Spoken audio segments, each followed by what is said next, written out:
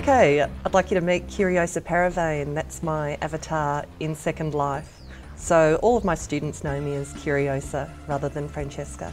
Behavioural Studies provides you with both a practical and a theoretical understanding of human behaviour and human interaction, including the mind, personality, and identity. And identity is important because it takes a number of different forms, including the body that you walk around in, and also how you appear in virtual spaces, such as online through MSN on Facebook, and in virtual worlds such as Second Life.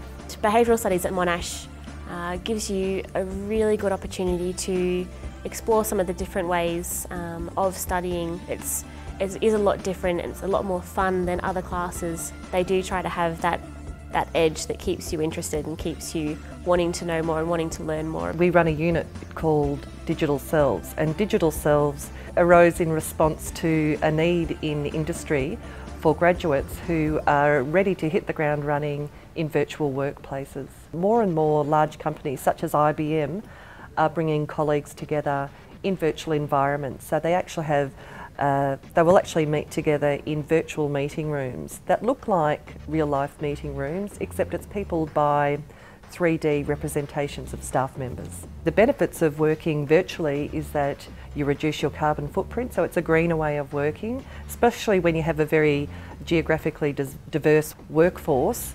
Rather than flying or driving people into the one spot, they can connect virtually in 3D.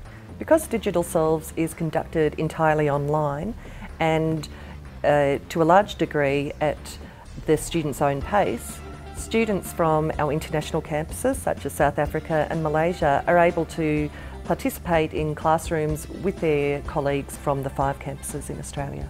It was a really good way to attend a class because you didn't actually have to be at university. You could be sitting at home in your pyjamas, drinking a cup of coffee, and still technically be in class learning things. It was also really good because everyone was participating in the conversation and the discussion, and it was a lot more interactive than a normal classroom setting. We find that students who perhaps wouldn't speak up in a normal classroom get to say their piece and also feel as though they've been heard. It's not about technology for technology's sake. It's about preparing graduates to be both practically and theoretically prepared to work in a virtual environment.